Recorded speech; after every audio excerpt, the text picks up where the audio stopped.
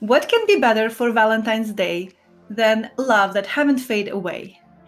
Hey, I hope you're having a great day celebrating, and happy Valentine's Day to you, your loved ones.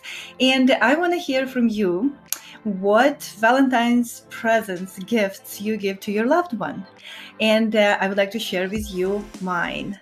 So I got this card to my husband in 2016, right? And what I did, I just put down this year, 2021.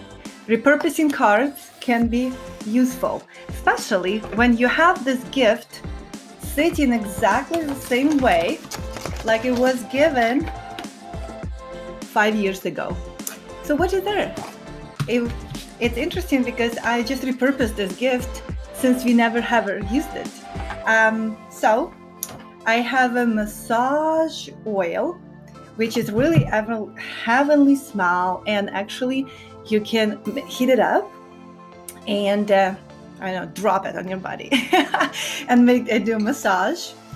I have this massagers. Oops. I have this massagers, which is kind of cool. You go to the massage, right? Hold on. Okay. I got edible massage oil, edible, and I got something very cute like this lollipops. Okay, well, it's been sitting for 5 years.